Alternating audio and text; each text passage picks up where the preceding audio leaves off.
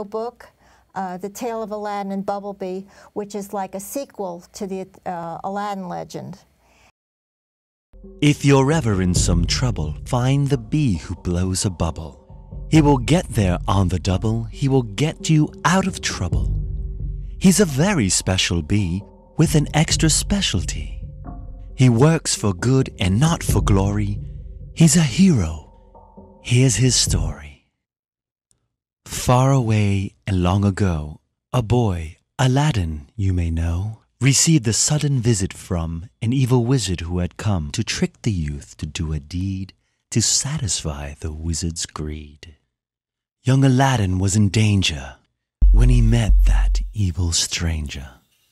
It started when the wizard said, "Just follow me." And then he led Aladdin to a mountain top.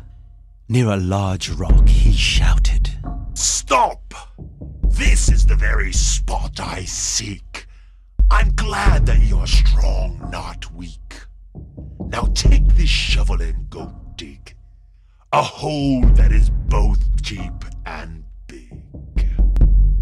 The boy was young, the man was old. Aladdin did what he was told. Down, down he dug with all his might. He dug so deep he saw no light. His body ached, his hands were sore. He thought that he could dig no more, when suddenly his shovel struck the object that would change his luck.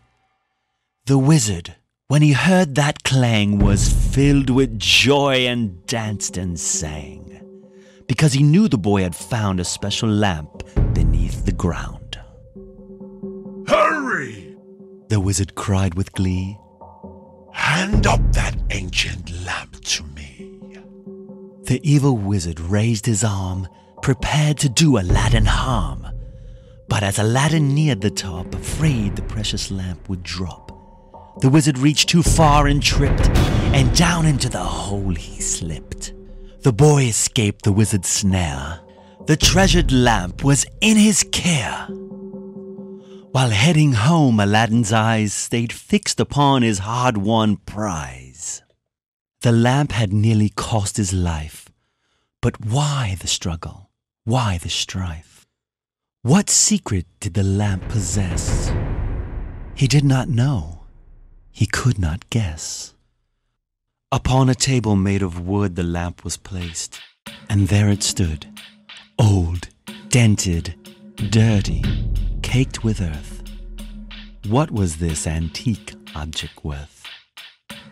100 times Aladdin passed the lamp until he thought at last, this lamp the wizard wished to own has some strange secret now unknown. Perhaps I'll find it, but I must at least remove the dirt and dust. He took a cloth large, soft, and damp, and soon began to rub the lamp. You know how the old story goes. A sudden cloud of smoke arose.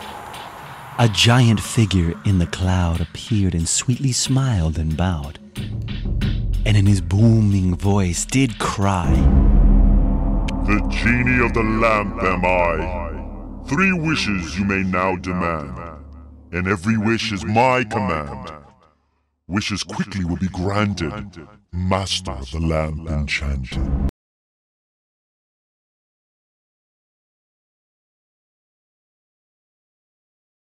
And